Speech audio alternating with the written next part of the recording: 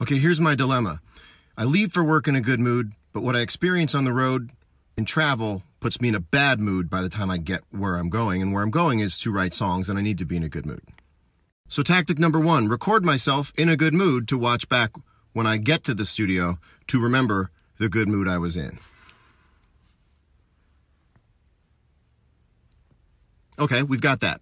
Okay, but that's not enough. So tactic number 2 is that I cut open 2 Pedialyte pops and I put them in the center console, and by the time I get to the studio, it should work out to where a grumpy, pissed off me is going to see popsicles and go, "Oh, popsicles!" He doesn't love popsicles.